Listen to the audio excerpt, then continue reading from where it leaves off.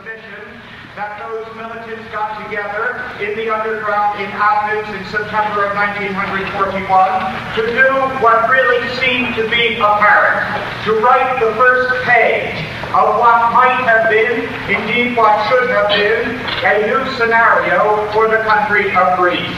You see, only 5 months before, that country had been beset by an occupation, and there were 300,000 occupation troops that swarmed over the country and that rode herd over the liberties of her submissive people.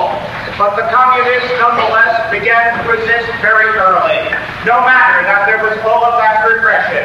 The Greek Communist Party reformed very quickly in the underground, and then launched the effort to form a broad resistance movement. For 3 months at least, the communists negotiated with the bourgeois parties to collaborate in that resistance front. They went to the Liberal Party and they went to the Populist Party.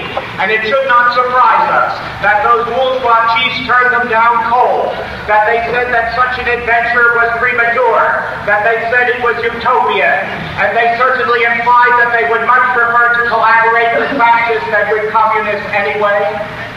But what really does surprise us is that the communists bothered at all to solicit and to seek out the heads of those bourgeois parties.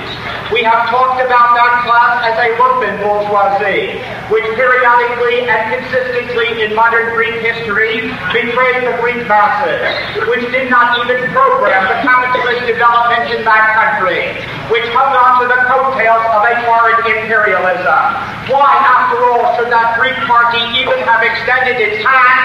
An important question in terms of the strategy that Greek communism will follow in this entire adventure, because you see, you are dealing with a party in the Greek Communist Party, which, no matter how courageous its militants have been in resisting the oppression of the Madison regime, in going off to prison, in being tortured, no matter what you can credit those militants with, it is a party that has been notoriously impoverished on the plane of doctrine and theory.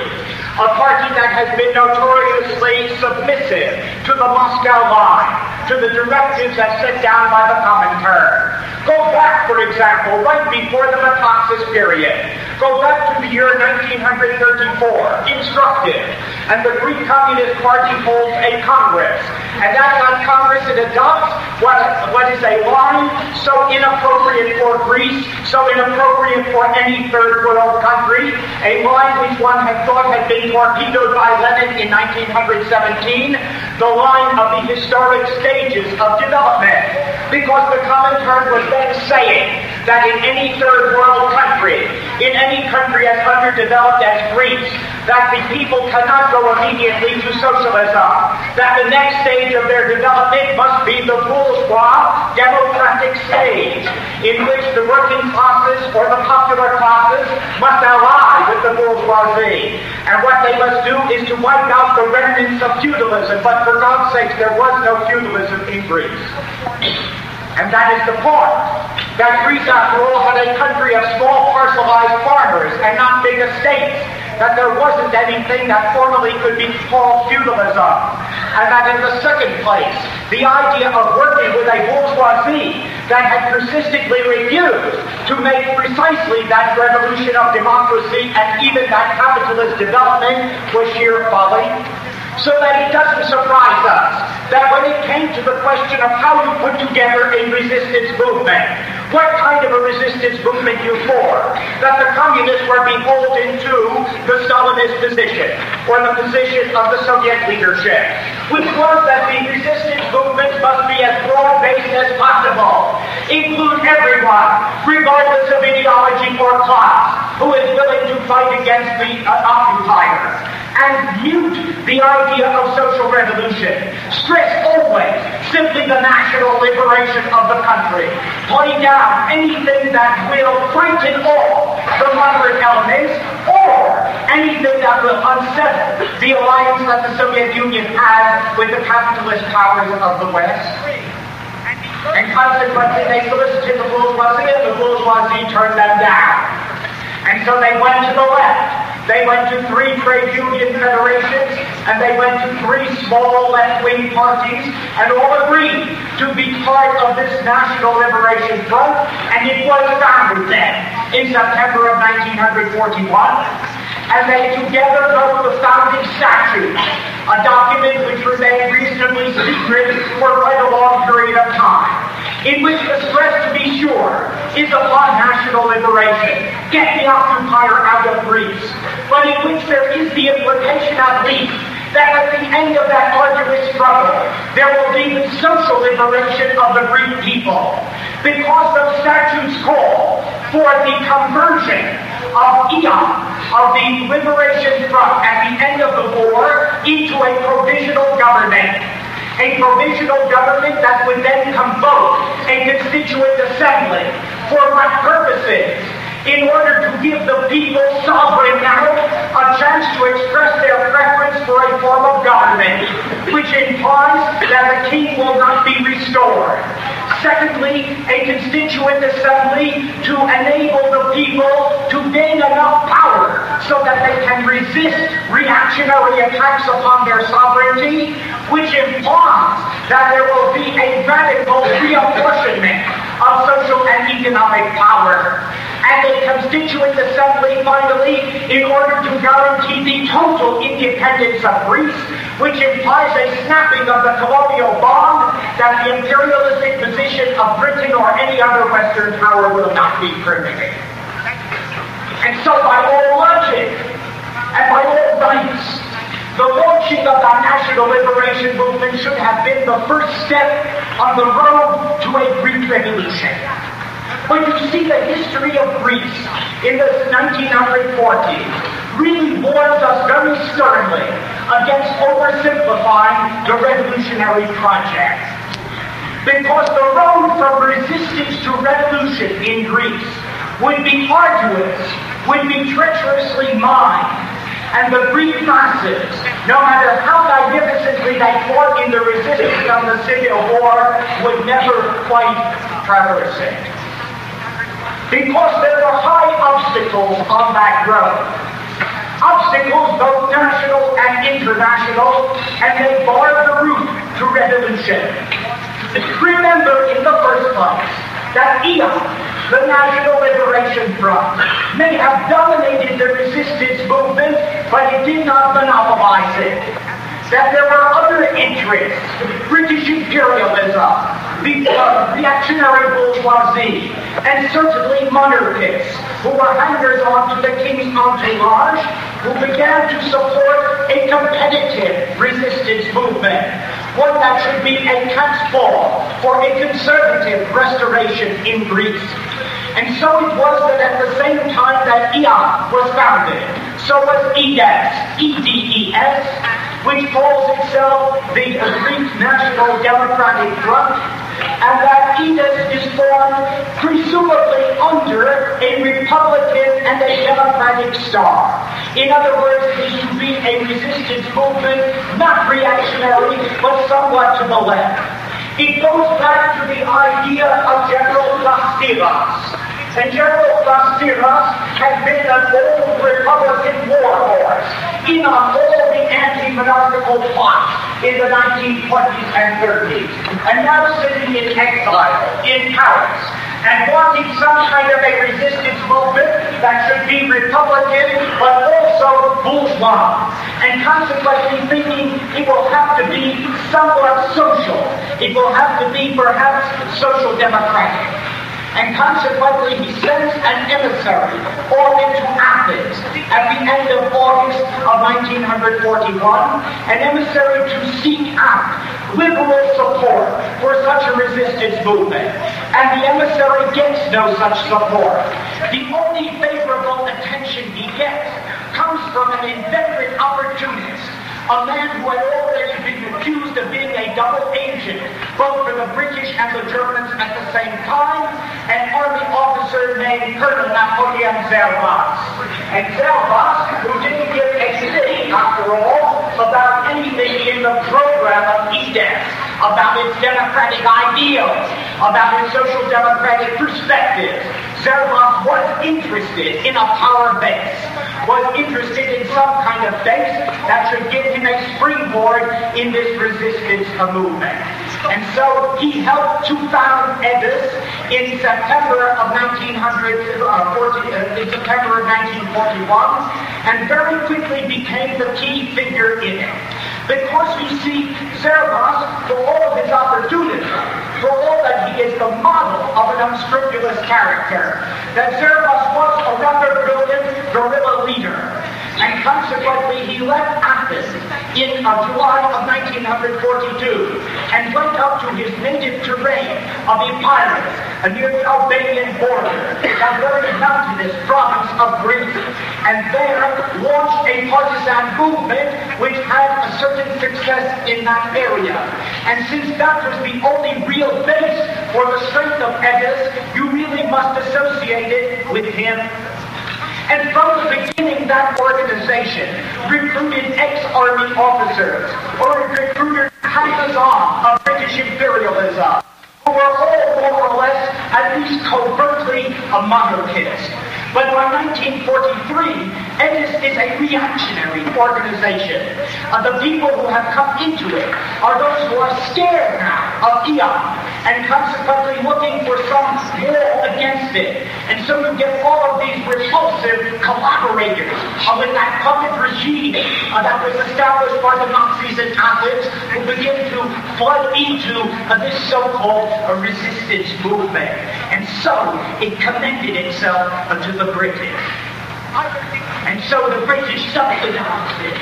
And so the British gave it whatever sparse military help their military mission in Greece distributed to the resistance movement. But let's not overestimate it, because EDIS never had really an implanted that was significant. It never had a kind of infrastructure that really depended upon or could call upon the mass. It was restricted to Epirus and a few cities, and consequently is no real competition for EON. Because EON grows into something epochal. EON grows into something fantastic. You're talking about a movement that did not get British help, that really had to live close to, next to, and through the people, that went to the people after all and enrolled them in a resistance movement and began to propagandize them, began to catalyze their energy and their revolt. That by the end of 1943, EON is implanted in every village and every city of Greece. That EON by that time has controlled villages where it has installed democratic elected governments, that it has established schools, that it has even begun to attack the patriarchal family and won the support of the women and of the young. And that by 1945, when the whole civil war had not yet begun, but the resistance was over, by the end of the war, EON controlled 80% of the country. A state within a state, but almost a whole state, and providing a form of democracy that had not heretofore come to modern Greece. And so that isn't the obstacle, really. It is not EDIS. And if that is an obstacle easily scaled, then the obstacle of strategy is higher and more formidable. Because we're talking about a conflict of strategy, a cleavage in the ranks of EON, or more precisely of the Greek Communist Party, between the orthodox Soviet position, the kind of Soviet orthodoxy of the Central Committee of the Greek Communist Party, and the revolutionary heterodoxy of those guerrilla commanders, those capitanias who go out into the Maquis. Now let me not in any way underestimate what those militants in the Greek Central Committee went through in order to get there. You take a guy like George Yanko, who is the General Secretary of the Party when it is reformed in 1945. in July. And that's Santos already over 50, and has spent his entire life as a militant, as a very poor boy, impoverished in a tobacco factory, joining the Tobacco Workers Union, making very dangerous and jeopardizing strikes, and then joining the Communist Party as soon as it is founded, suffering exile, suffering torture under the Nazis. Don't underestimate that. But Santos is in the party all the time. He's an old party guy, and used to the flip-flops of the line. And what else is there to hold on to if you're doubting all the time that the party line? And consequently, he surrounds himself, is surrounded in the Central Committee by very orthodox sectarian types. Many of them have been through the party school in Moscow. And so they followed that the resistance movement had to be broad-based, had to aim for national liberation, and not get too radical. Which meant that the tactics, in order to guarantee that, were urban and military. The resistance movement, according to the Free Communist leadership, was to be urban and military. In other words, that primary activity was to be the military activity of sabotaging the German occupation, of undermining it, of forcing it finally to collapse. And that those operations were to go on in and from the city. That in the city, where the party could count on the loyalty of the working classes, where it could reach the petty bourgeoisie. In those cities, it could oversee, it could control, it could move that resistance movement to its military target. It could call out strikes in the cities and demonstrations, and it could cut communication lines, and it could cut off supply lines. And in the final analysis, it was to come from the city a great insurrection, which insurrection in the final days would throw out of the German occupation. And let's face it, that the party did well in the city. That Eon did well, which was the party's real instrument. When you stop to think that only 7 months after that Eon had been founded, that there really is in the cities of Greece, the major cities especially, a terrific siege by the resistance movement, that they have organized in every quarter of these cities, and that they do as they please. Look what they do. Here's a curfew in the city of Athens, and they're able simply to move out at night after the curfew with obla, with security guards who are armed, and put up their posters, put up their motto, good red ink, that say down with the tyranny, that say down with the terror, down with the puppet government, that say, after all, the things that are important to rally a public. And so on the 11th of April of 1942, only 7 months after, roughly, Eon had been founded, what they were able to do in the cities was a strike of national proportion. Because on the 11th of April, a strike was pulled off by 50,000 state employees, interested state employees, which shows you how fragile of holding a big puppet government was. Which shows you how very alienated that puppet government was, even from the people of the workforce. And so in the city of Athens, in Patras, in Piraeus, in Salonika, a strike took place that lasted from the 11th to the 21st of April, and have got these state functionaries of the wage increases they had demanded. By the time you get to December of 1942, the cities are really freely roamed by the resistance movement. And on the 20th and the 21st of December, tens of thousands of tracts are passed out in the city of Athens, calling for a tremendous demonstration against economic misery, against unemployment, against the political terror. We have taken more than 40,000 workers went out on the 22nd of December. A tremendous strike. And they carried their signs under the noses of the Italian Carabinieri and under the noses of the Nazi Gestapo, and they carried their placards that said not only against the puppet government, but and Stalin bent over backwards. From December through those early months of February, those early months of 1943, there is a constant escalation of this urban resistance. Every day in cities like Saloniki and Athens, clashes with the police, demonstrations, class strikes, until it crests in something phenomenal. It crests in that movement between the 23rd of February and the 5th of March, which is the greatest example of urban resistance against Nazi occupation that caused the Nazi to capitulate.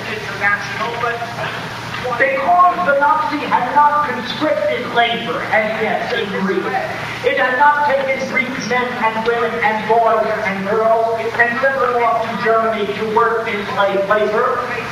But they wanted that Greek labor, and consequently a list was prepared at the behest of the Nazi by the Ministry of Labor in Athens.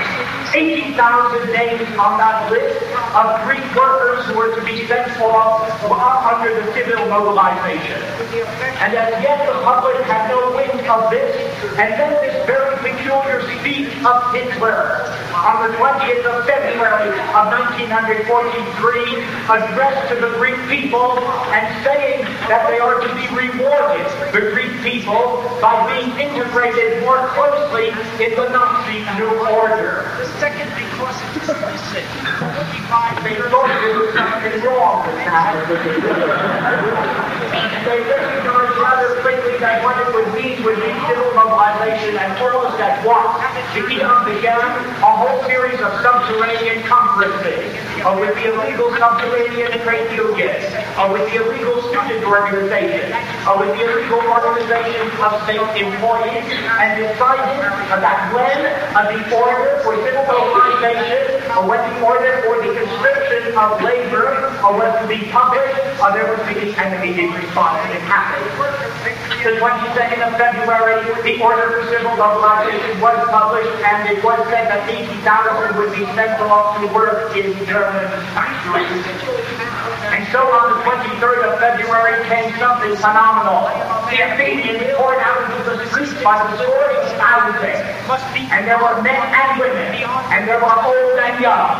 And they passed all kinds of machine gun installations. And they passed soldiers with hand grenades.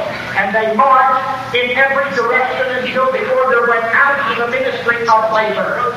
And they marched in front of that Ministry of Labor. And there the Italian carabinieri began to threaten them with weaponry and then fighting. And scores of these demonstrators fell either dead or wounded, but they had in their ranks that day armed partisans, and they fired back, and the Italian police fled. And they swarmed into that Ministry of Labor, and then it was a contingent of several dozen young Athenians who discovered the room where the archives were, where those lists were, and out of those drawers they came and shredded they were, until a fire was made of them, and it was all set afire, and by the time the Athenians were home that night, they had set the whole Ministry of Labor on fire.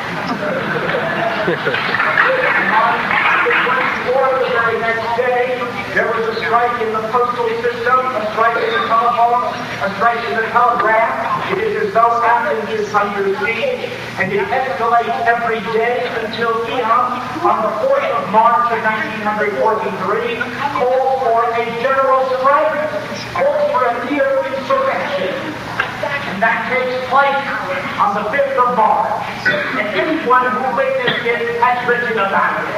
It was an historic day, the greatest day of defiance in the urban resistance to the Nazi occupation. And what happened that day was that everybody was out. The streets were thick with people, but it's an hallucinated crowd. Nothing stops them. They're dead and their wounded fall, and they keep going on. They don't notice the machine guns. They fire when they can. They beset those police and those troops that are occupying their city, and they beset them with a violence that they strangulate soldiers of the Italian police. that they crack the skulls with stones of Nazis whom they capture, that they move all day in that city in a whirl that caused the police and the troops to flee. It doesn't say Hitler could not afford a full-scale war. It's reform. It's not after Stalingrad. And consequently, the 7th of March came the order that the labor conscription was annulled.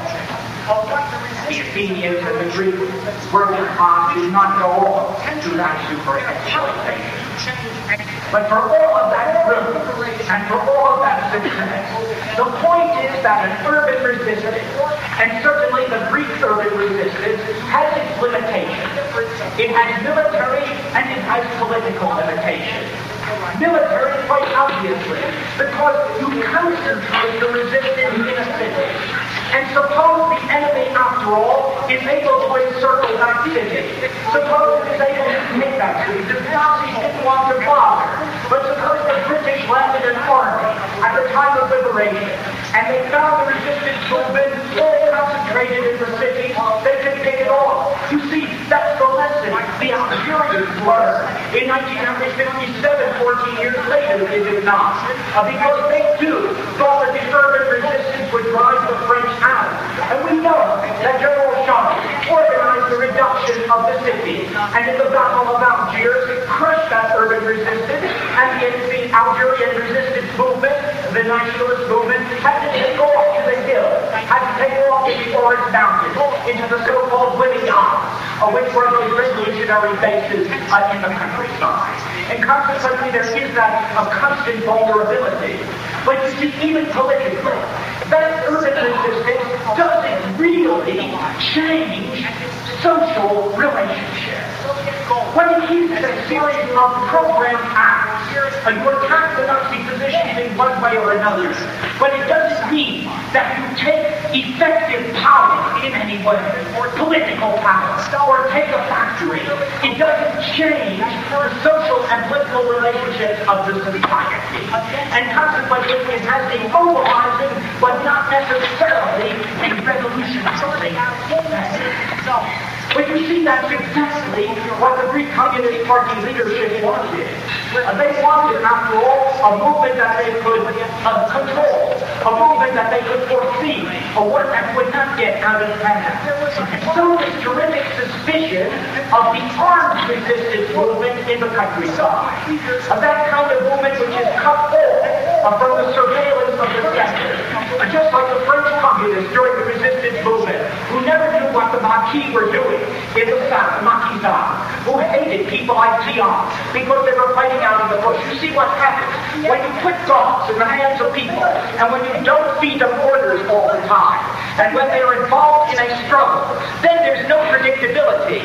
They may decide that it is time for a revolution, that you can vault over a stage. After all, these communist parties, consequently, they become undisciplined. And so the party leadership was always suspicious of that, but there was defecting from their ranks. Because that was not the view of those guerrilla chiefs, those Capitaneos. The ones who thought that the resistance movement ought to be not urban and military, but that it ought to be rural and political. Rural for good reason. For the reasons that Mao Zedong and Ho Chi Minh thought that a great liberation movement has to be rural. That if you are in a country mainly with peasants, that's where the people are. And that you have, after all, to arm and to engage that peasantry if you are to drive out any kind of enemy, any kind of overlord. And furthermore, from a military point of view, how do you really succeed? You succeed, after all, by surrounding the cities with the armed villages. But think of the political consequences of that. That kind of a rural resistance movement means the transformation of that peasantry. It means, after all, that you liberate zones, and that in those zones there's another kind of political practice, another kind of a way of life. You see those guerrillas, those Capitanians, those people who went out into the mountains, had another stratagem for Greek development. Their idea was not an alliance between the working class and the progressive bourgeoisie, but between the working class and the insurgent peasantry. Now, that resistance in the mountains started spontaneously, and so the Communist Party had to respond to it. That is, you have in the mountains, after all, that social banditry, that kind of tradition of the cadet. You have, after all, that tradition of the andante, of partisans who go out to struggle against the Turkish overlord, to struggle against the unscrupulous landlord Omar. And consequently, from the start of the resistance, this happened sporadically. And for the Communist Party, it was important to guide it, to direct it. And so over the winter of 1941 and 2, the party's leadership and the leadership of EOM decided to seed the villages. In other words, to send EOM representatives to village after village, a district after district, and to lead their faithful in each of these villages until such time as there was an EOM network in the mountains. And by the 20th of April of 1942, it was announced in the EOM underground newspaper called Free Greece that the armed partisan battles in the mountains were about to be formed. Now the leadership did this hesitantly, always suspiciously, but it did it. And a month after that announcement, by June of 1942, in the mountains of Rumeli, in central Greece, where there was, after all, such a very strong enlightenment of that old tradition of the Knet against the Turkish occupation. In Rumeli, in June of 1942, in village after village, that armed resistance began. And there was formed what became the great army of the national liberation called Iran. And there emerged the greatest of the leaders of the armed resistance,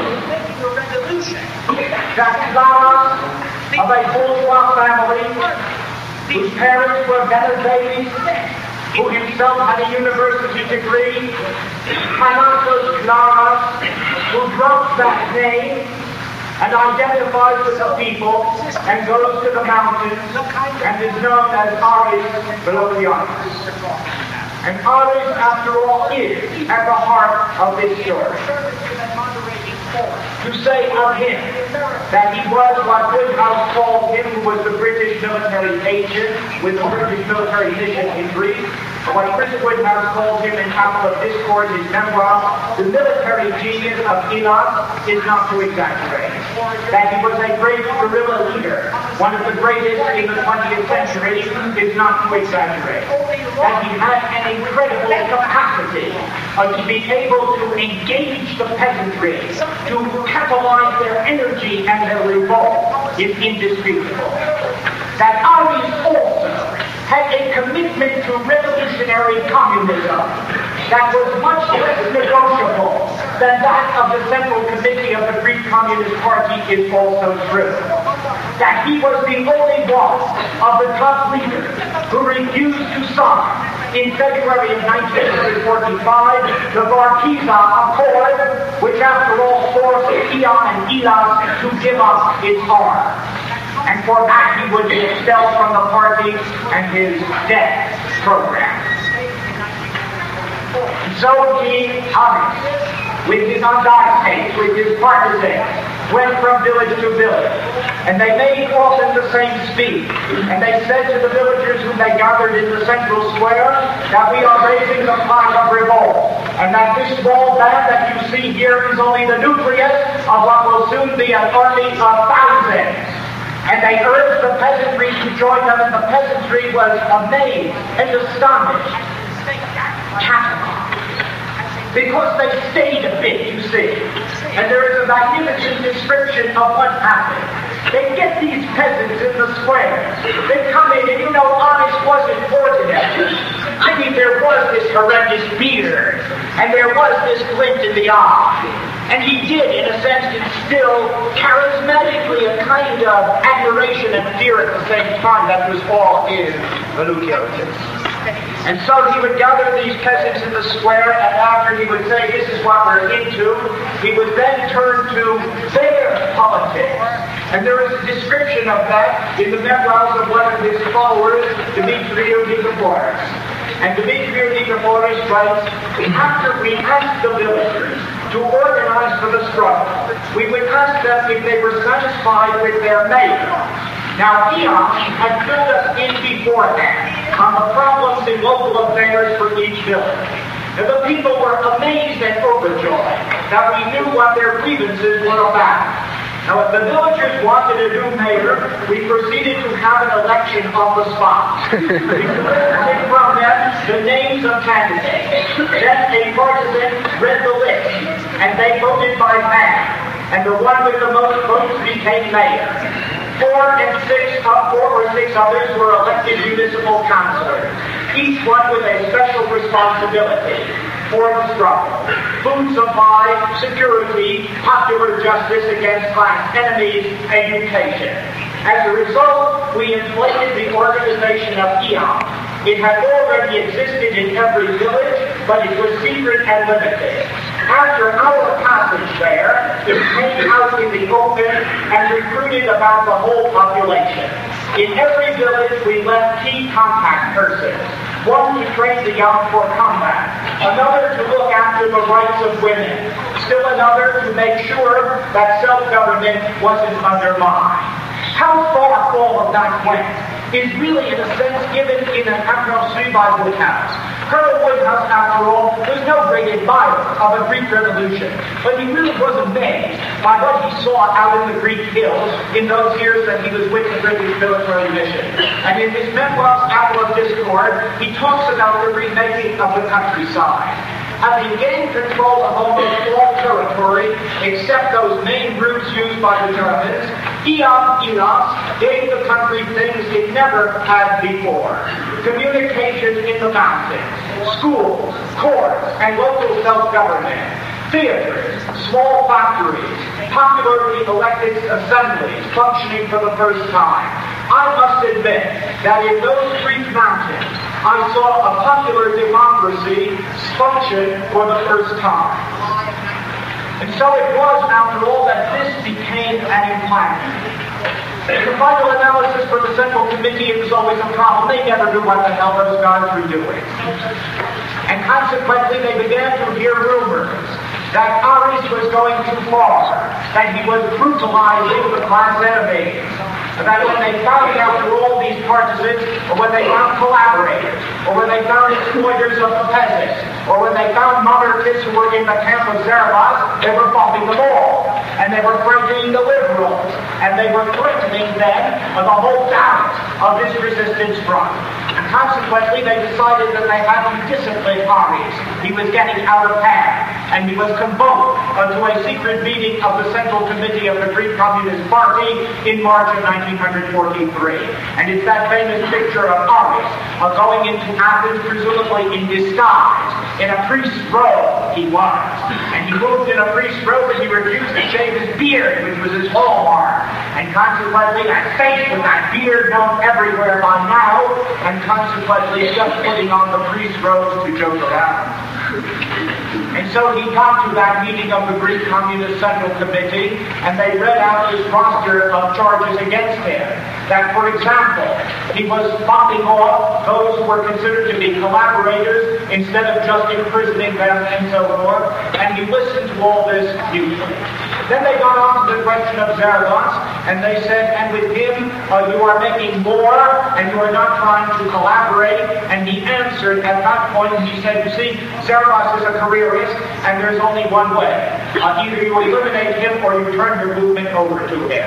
And obviously, Vanukiewicz has no intention of turning the movement over to Zervas. At the end, he recanted nothing. And he turned to the Central Committee and he said, you know what you ought to do. You ought to go to the mountains. That's where the people are. That's where the movement is. That's where the future is. It's then that he cited that phrase of Danton, de l'audace, encore de l'audace, audacity, always audacity. go to the mountains and make a revolution. Well, you see, within months, that Central Committee did go to the mountains. It had to because it was frightened that the British were going to invade Greece, and consequently that their movement might be surrounded and might be crushed by the British, and they did take to the mountains. Always there was suspicion and hostility between the real Capitaneos and those communists who were oriented toward the Moscow line, but even that is not an insuperable obstacle. Where then is the barrier that can't be spared? It is an imperialism, and it is in the British presence in Greece, which was a formidable presence. Because you see, the British interest in Greece during the war was not only to drive out the Nazi occupation, but to restore and preserve its colonial dominion over Greek affairs. You see, in a world that is responsive to the imperatives of imperialism, no country goes revolutionary unnoticed by the predators on the outside. Not even a geographic steppe like Greece, in which British investors for all too long had turned a very fast pound, and from which British strategists for a very long time had guarded their expansionist lifeline, those sacrosanct approaches to the Eastern Mediterranean and to Suez. And so it was that the British were hell-bent on going back to Greece and remaining there as the primary influence. And in order to do that, they had a two-pronged strategy. One was, after all, to protect the king and the government in exile in Cairo, to protect them and to restore them. That king, George II, yes, the one who had brought on the Nazis on the 4th of August of 1936, that he would go back after the liberation. And with him, that government in exile that had been taken off the mainland in May of 41, and that was a remnant of the Metaxas regime, and that would go back also. Now, to show you how determined the British were not to give way for Greek revolution, you have to understand what it means to say that they're going to restore the king and that government in exile. That king had less popularity than Nixon. That king, after all, was despised by the Greek people who had suffered under the Nazis. And even the bourgeois politicians, even the ones who ordinarily would have supported him, felt until 1943, when the communist menace became too great for them, thought until 1943 that the abdication of George II was a very small price to pay for muting a revolutionary movement. The king had no support. As far as that government in exile is concerned, it is headed by one Emmanuel Tuderos. Tuderos, a non-entity who had sat as a director of the Bank of Greece, which was like a British front office. And so Tuderos, who became the Prime Minister on the 21st of April of 1941, just a week before the Nazis occupied the city, and remained there until the British removed him on the 3rd of April of 44, this Tuderos was a British puppet. But he kept in his ministry all those terrible people out of the Metaxas regime. Maniadakis, who was that oppressive, repressive minister of the interior. The bureaucracy was the same fascist bureaucracy. And why? Because they were loyal to the king and loyal to the British. And that to be brought back.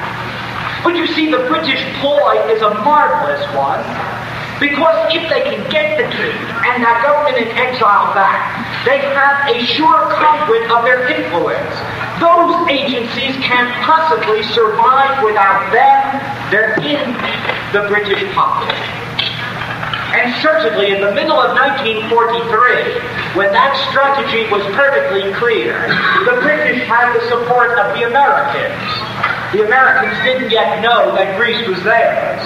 And consequently, in the middle of 1943, when the British Foreign Office wired and cabled to the State Department and said that the king and the government in exile must be restored after the Germans are removed from Greece, otherwise there will be anarchy, I mean, it's a communist party. Otherwise, there will be anarchy and chaos. And the American State Department was in accord. The other prong of that strategy was to contain the resistance movement, because that is a reality. But a bit of a dilemma, to contain the radical resistance movement, but to find some kind of resistance movement that actually can help in the war effort. That was important. And the agency that was to handle that was a part of British intelligence called the SOE,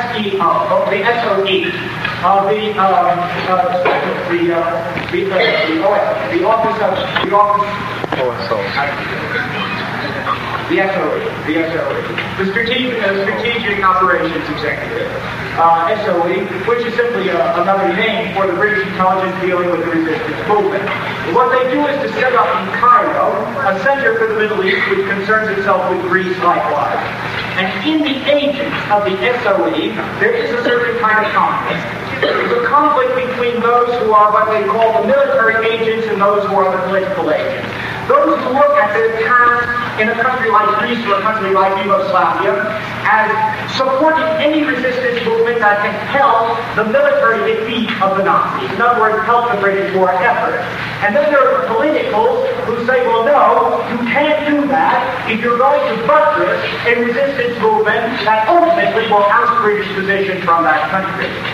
What happens is that the first agent of SOE land in Greece on the 1st of October of 1942. And they're led by these two guys, Brigadier General Edward Myers and Colonel Chris Woodhouse. And both of them reasonably perceptive and sensitive people. Woodhouse, especially a very young man, only 23, but he really did know Greece and knew the Greek language. And what they saw very quickly was that the idea of isolating Elam and Elam, the idea of not dealing with the left-wing resistance movement, was very feasible. That what the British would do would cut themselves off from any kind of infrastructural support inside the country. The idea of bringing back the king struck them as being impossible, that they found no support for the king.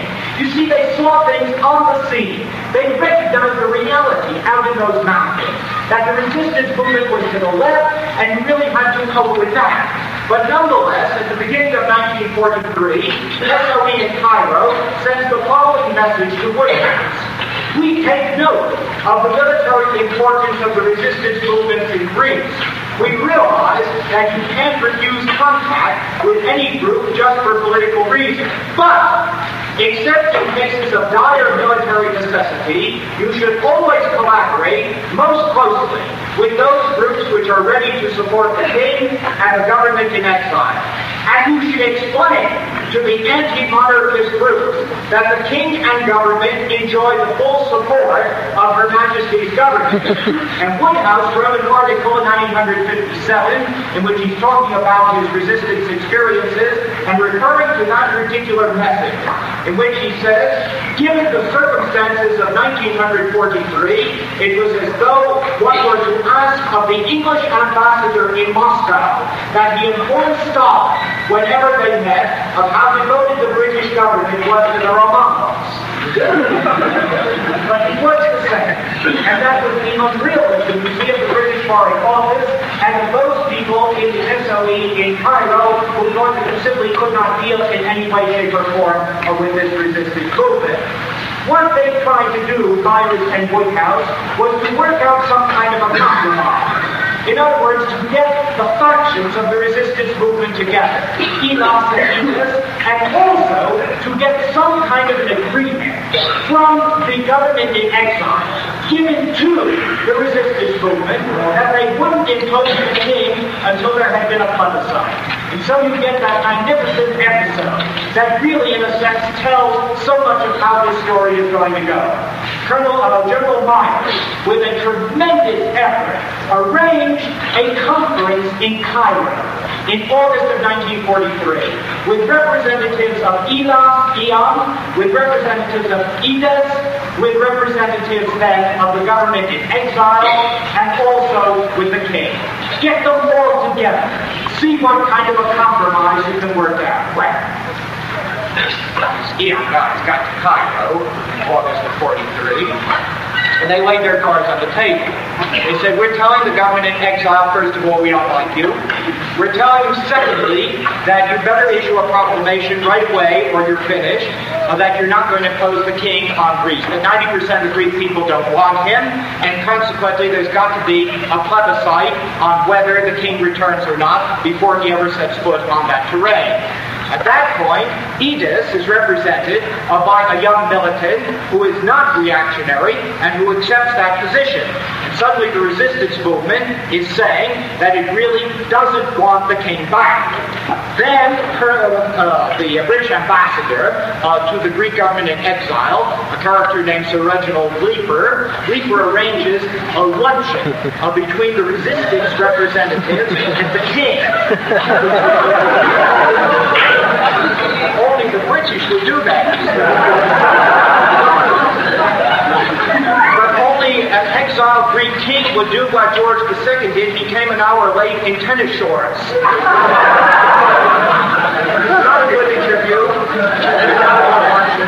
And consequently, the entire conference broke up with a message of the 17th of August of 1943 sent by the representatives of the resistance movement to the government in exile, demanding that at once they announce that the king will not be restored without some kind of show of public will in Greece.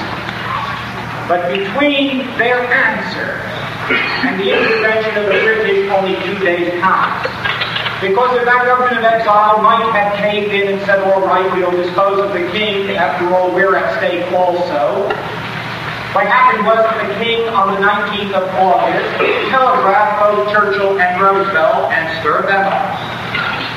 And what George II said was the following: what is being proposed will have repercussions outside Greece in the Balkans. That's the key. That what will happen in Greece with the resistance movement coming into power will have a domino effect. I think that I should return to Greece with my army, even if at some time in the future I should have to go back into exile again, to work with you, our allies, in the interests of the nation.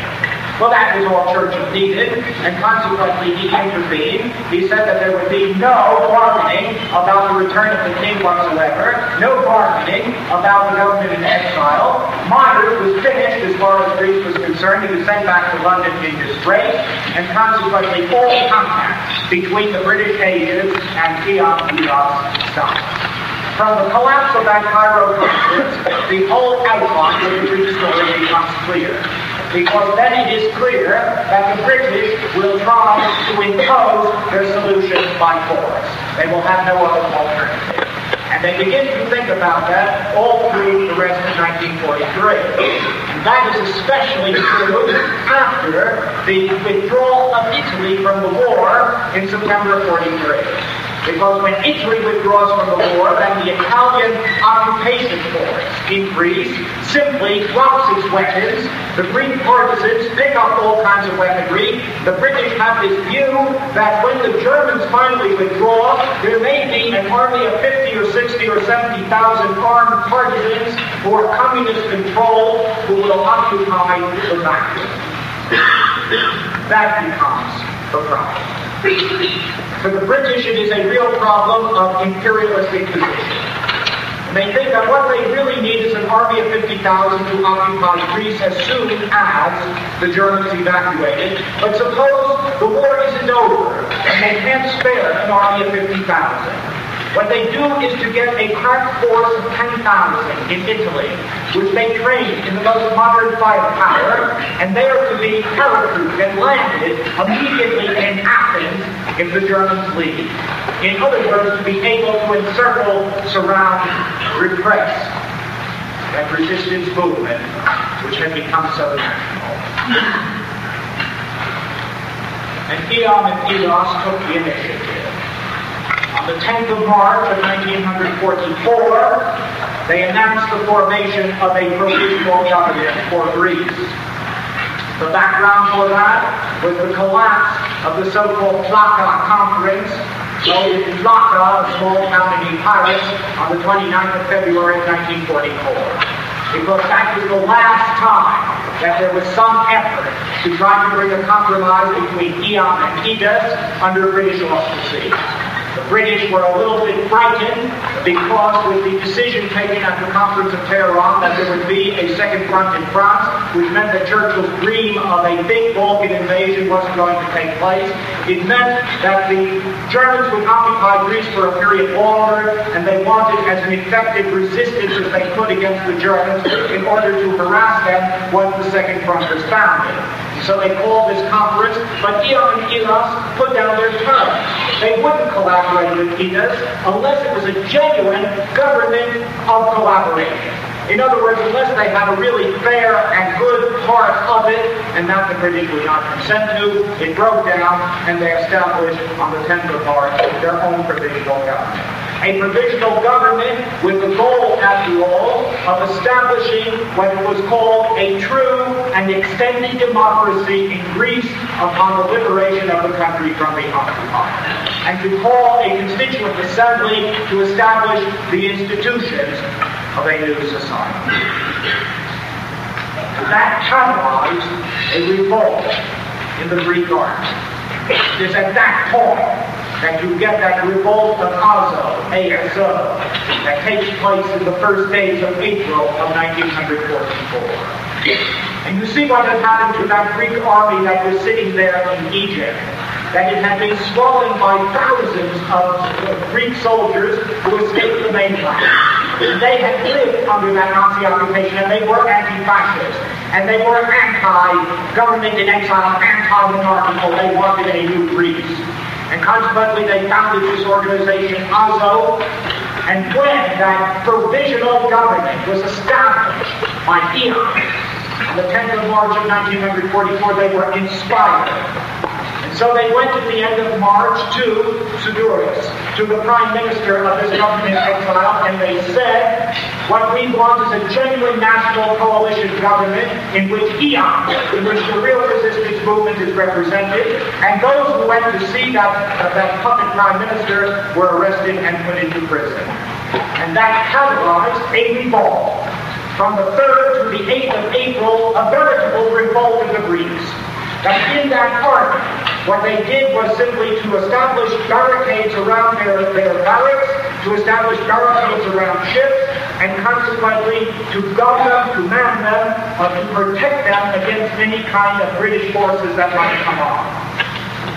It was what Sir Reginald Leeper, in a kind of a state of frenzy, he called a veritable revolution. He wired Churchill for instruction. Churchill wired back the following. This is the Greek story. Churchill, on the 8th of April of 1944, in response to the revolt of Greek soldiers, who after all wanted a democratic Greece and something refurbished, wrote the following.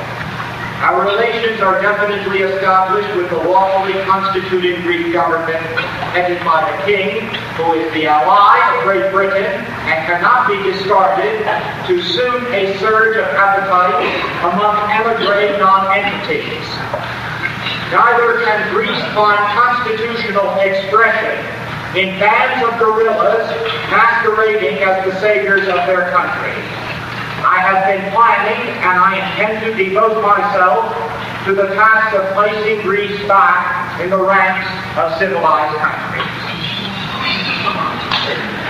And with those instructions from Churchill, the British troops moved in force and crushed that army revolt, ultimately sent its militants to concentration camps. By the spring of 1944, then, the British had to decide it was forcefully to impose a semi-colonial status which had been the historic burden of Greece back on her back again. Whether the Greek resistance movement or anything else could resist that remained to be seen. But if the British, for example, could cope with it, then after all the design of a semi-colonial Greece was just as appealing across the ocean. So you have this great resistance movement, and you have this obstacle, and you have these Greek people standing in front of that obstacle. And for people, after all, who presumably founded the Olympics, Too bad.